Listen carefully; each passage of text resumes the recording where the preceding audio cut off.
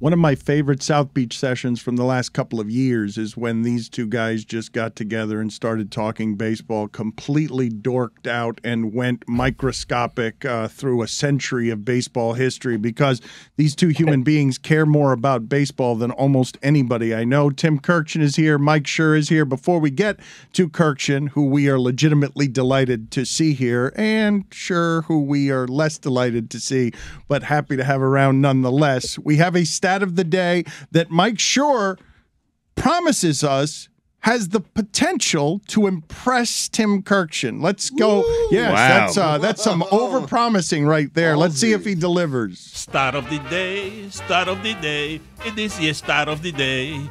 Start of the day, start of the day. It is your start of the day. Start of the day, start of the day. It is your start of the day. Start of the day, start of the day. It is the start of the day.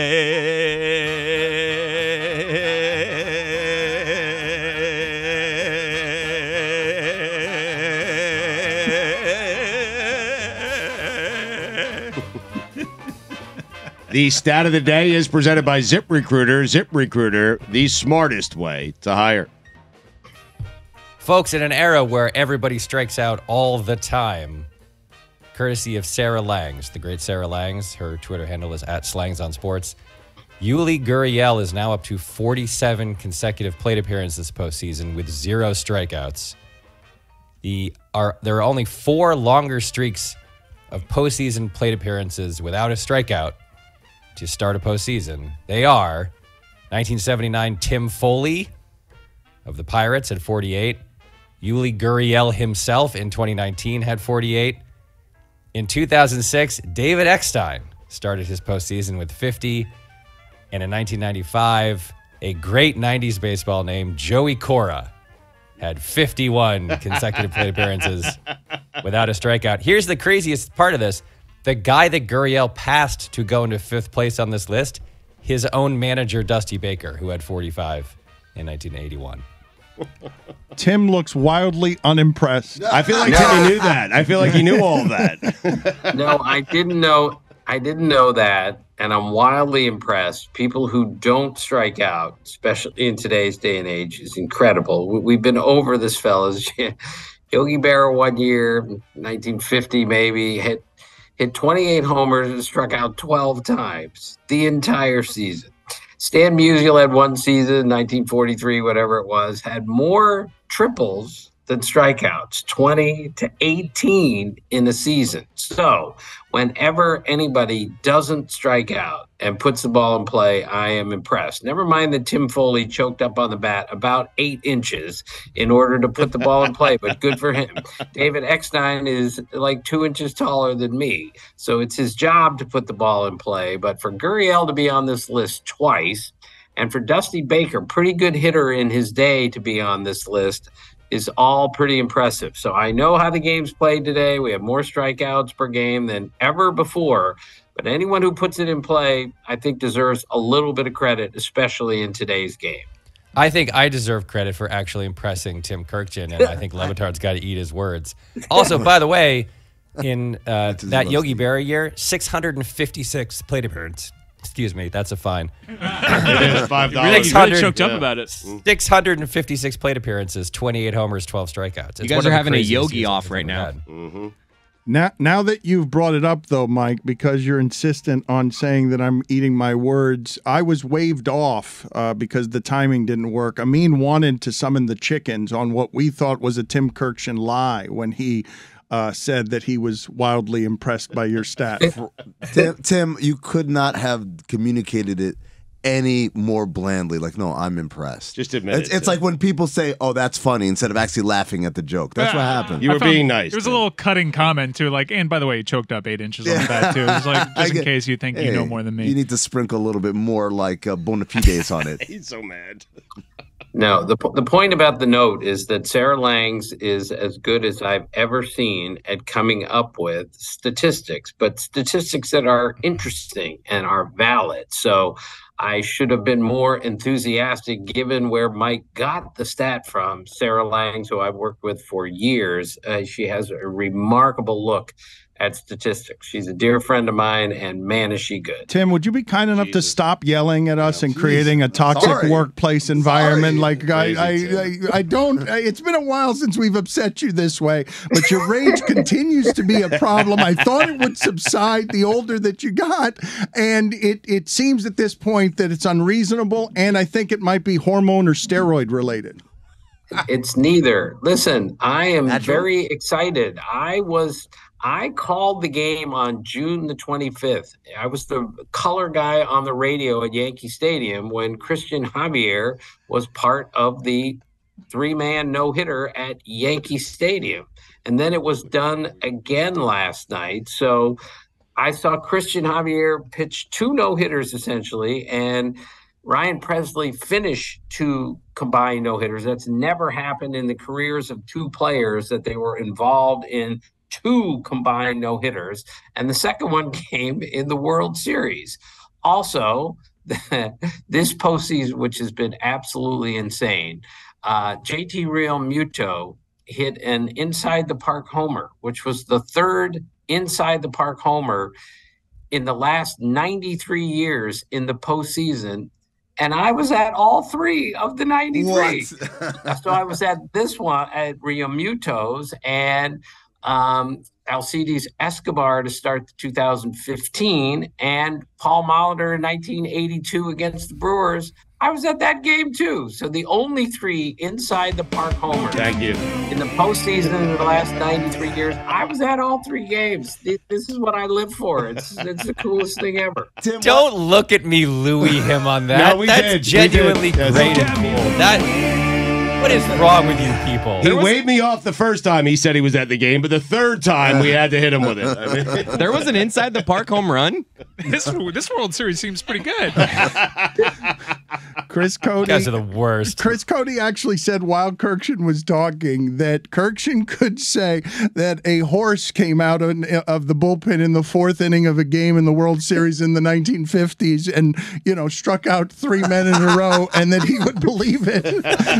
That anything that Kurkjian says about baseball, because it's him saying it, we tend to believe it. But Mike, can you guys tell us how we're supposed to feel about the combined no-hitter in a World Series? Because I feel like it should have been a seismic event, and I was disappointed with my own reaction to it.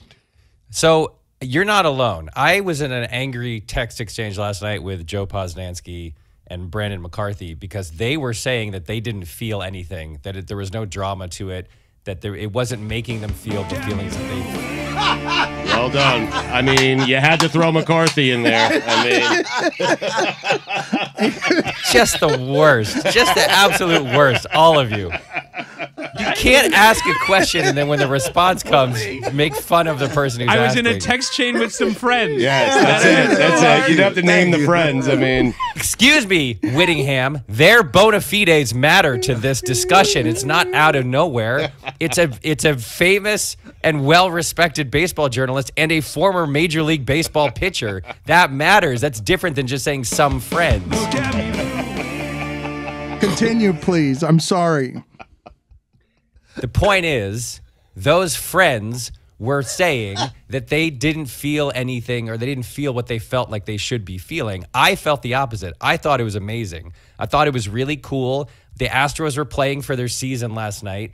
Their arguably 4th best pitcher through the game of his life. Their bullpen's unhittable. The Phillies have been destroying the ball. I thought it was fascinating and great and exciting that the Astros pulled back to even in the series instead of going down 3-1 with a no-hitter. I thought there was only one thing wrong with it, which was I thought they missed a huge opportunity, and at the end of the no-hitter, all 4 pitchers should have run out to the mound, and every catcher on the roster should have run out, and they all should have jumped into each other's arms.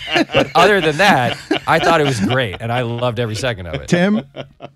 Yeah, look, we've been playing. This is the 118th World Series, and last night was the second time we've ever had a no-hitter. How can you not see that? And Mike is right. The Astros had to win that game. Otherwise, they might lose the series tonight. I mean, that's possible with the way the Phillies are playing. And I found it fascinating. A team hits 5 homers one night and gets no hit the next night. That, of course, has never happened before. So I was completely invested. Now, would it have been better if Christian Javier had pitched a complete game? Well, of course it would have been better, but that doesn't happen anymore. That never happens anymore. He threw 97 pitches. He's 25 years old. We protect our young pitchers. They took him out. There wasn't even an argument at the time. What are they doing taking him out? Don Larson's perfect game. He threw 97 pitches. It's a different game today. And that's why I'm okay with what happened last night. It was really cool. And I can say I was there. So, yeah, I'm with Mike. I'd like both of you to discuss just what it is that you've enjoyed most about this postseason. Tim, you start. Well, I've enjoyed just the craziness of it. This is why baseball is the greatest game. And not just that we had a catcher hit an inside the park homer, but we had that absurd game in Toronto where the Mariners were 7 runs behind and came back to win. Third time in the history of the postseason that a team has been 7 runs ahead and lost the game. I was at that game also. We had a no-hitter last night. You know, game 1 of this series, of the World Series, they're behind 5-0 and come back to win 6-5. Look at all the crazy things that have already happened in this postseason. It's been absurd. I wrote for ESPN.com that we could have a terrible World Series and it wouldn't matter because the first 3 rounds of the postseason already saved it. And now we've gotten, I think, has been a fascinating World Series. Game 1, Game 3, and Game 4 in their own right were really interesting games. Even if it was just that Lance McCullers is the first pitcher ever to give up 5 homers in a World Series game. All this crazy stuff has happened. So I think it's been a fabulous postseason.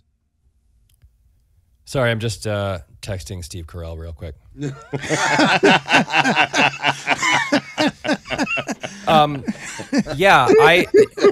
series has been incredible. If you haven't enjoyed this baseball playoffs, you won't enjoy any baseball playoffs. There have been enormous comebacks. Teams have been down 5 runs and come back like 4 or 5 times.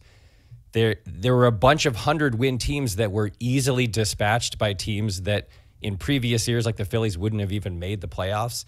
There was a no-hitter in the World Series. There have been dramatic home runs. There was an 18-inning scoreless game that lasted 5.5 hours. Everything about this has been interesting. It has not played out in any way, shape, or form the way that people predicted it would play out. The Mets were dispatched very easily. The Braves were gone. The Dodgers lost to the Padres, who were then beaten by the Phillies.